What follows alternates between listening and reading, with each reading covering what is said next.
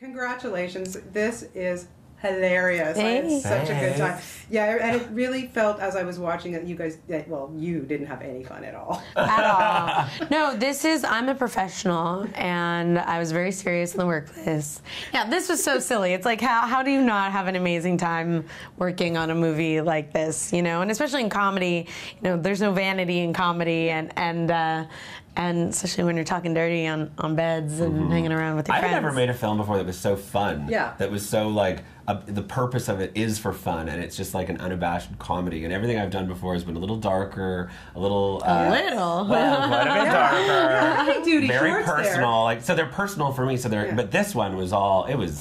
This one was fun. What was your initial reaction when, you know, you were shown the script by the girls and you were like, I loved it. How do I do this? I loved it. I felt like I knew immediately what to do with it. I've never had that reaction where I've read a script and thought, I am the right person for this.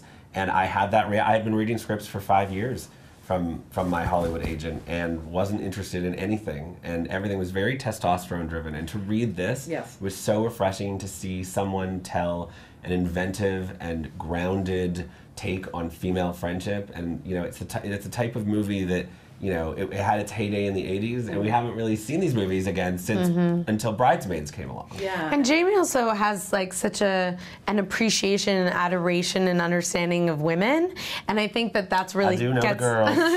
It's really celebrated in this movie. You know, the sort of sense of womanhood, everything from sort of our look and the production design to sort of the message of embracing your sexuality, embracing your womanhood, embracing your friendship, and all of those things. I think Jamie really, really understood and got and helped to elevate in the script too. It was great to see a girl romance, not a sexual romance, a friendship, a real friendship, what really goes on. Yeah. When did you know that you bonded with Lauren?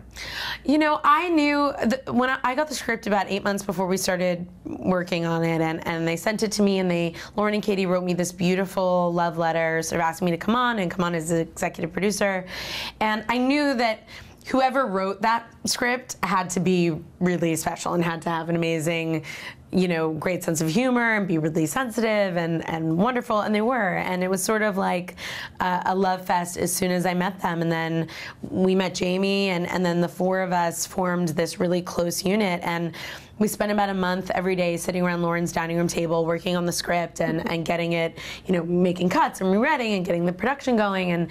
And so we got to really kind of get to know each other and work on our dynamic just in the nature of hanging out. And so by the time we got to set, that felt really natural. And you know, creating this opportunity for all of us, there's a bond now with the four of us that will forever be unbroken. And it really did form in that month. I remember when I came down from Toronto to LA, still a little unsure. Is this movie going to happen? I don't know. But he here was I am, living at Lauren's house.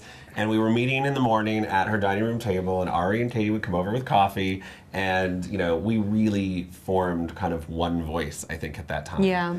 What criteria do you need to be a good phone sex operator? Well, I think it's more of an emotional space. Like, I think you need to be open-minded, creative, non-judgmental, be a good listener. No taboos. No taboos. Yeah. Fast on your feet. And you know, a little scratch and a little breathiness to your voice. It's funny how there's a connection between being a phone sex operator and being a comedian, and how you have to be kind of quick on your feet. It's actually very similar, and so yeah. It's a very natural fit for me. Yeah. Ari Graynor would be good at it. Only when I would call Jamie late at night when I couldn't get out of character and have some phone sex with him. Then it was like a little bit awkward, but no, you know, the next morning it was awkward. The next morning it was like, you know, he couldn't look me in the eye, and I was like, Jamie, I'm just really method. I don't get why you have to be so weird about it. Yeah. But besides that, no, it was not. It was never awkward. It actually wasn't. Now shout out to my pal Sugar, who's awesome. Sugarland Beard, Chrissy the Christian. She's amazing. She's so good in this movie.